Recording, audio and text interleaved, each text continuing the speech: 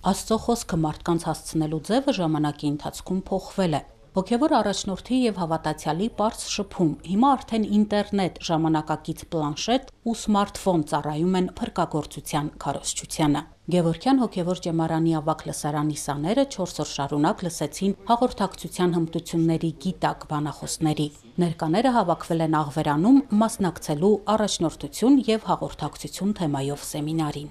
Առհասարակ թե աշխարհիկ եւ թե հոգևոր միջավայրերում առաջնորդը ինչպիսի հմտություններով պետք է օժտված լինի, ինչպիսի կարողություններ պետք է ունենա միջանձնային շփումների մեջ, ինչպիսի նրբությունների պետք է տիրապետի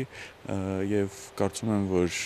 մեր հոգևորականների նոր սերնդի համար սա չափազանց կարեւոր է։ Արդի աշխարհում հոգևորականների արչև ծառացած մարտահրավերների մասին խոսեց Թոմ Սամուելյանը։ Դասավանդում է Հայաստանի ամերիկյան համալսարանում, միջազգային իրավաբան է։ Տեղյակ է Հայաստանի ու Սփյուռքի հարցերին։ Մինչ Հայաստանում հաստատվել է, դասախոսել է Փենսիլվանիայի ու Կոլումբիայի համալսարաններում։ Գլոբալացվող աշխարհը ժամանակակից տեխնոլոգիաների պատճառով մարդու առանձնանալը նա համարում է հասունացող խնդիր, որոնցից զերծ չեն նաև հզորագույն պետությունների եկեղեցիները։ Քրիստոնեությունը հիմնված է նաև մարդկային հարաբերությունների մեջ, այսինքն ինչպես հավատացյալները իրար հետ են շփվում եւ հոգևոր հովիվը ինչպես շփվում է համայնքի կամ հոդի հետ։ Եվ դա բանջում է ոչ միայն լեզու եւ հաղորդակցություն, այլ նաև հոգեբանություն, բնավորություն եւ այլն։ Եվ դա ավելի դժվար ձեռք բերվող հմտություն է, որը անընդհատ փոխվում է, որը մարդիկ փոխվում են հիմա մեր դարաշրջանում։ Ժողովուրդը ավելի շատ անասանում են իրարից, իրենց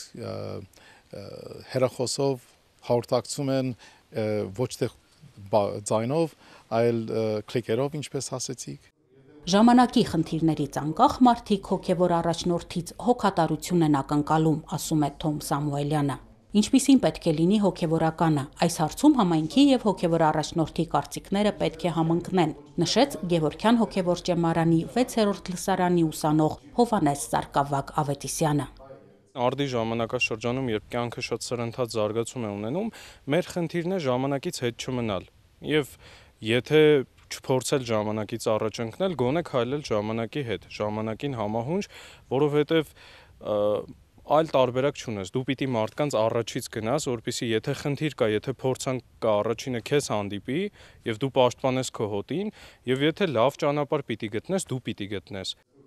Հաղորդակցման տեսություններ, շփման սցենարների վերլուծություն, անձնային որակների կապը շփման ոճի հետ, բանավոր հաղորդակցություն կամ ակտիվ լսելու տեխնիկա։ Այս ամենը ճեմարանականները ունկնդրեցին առաջնորդություն եւ հաղորդակցություն թեմայով սեմինարի ժամանակ։ Աննա Թամրազյան, Տիգրան Մինասյան, եկեղեցական կյանք։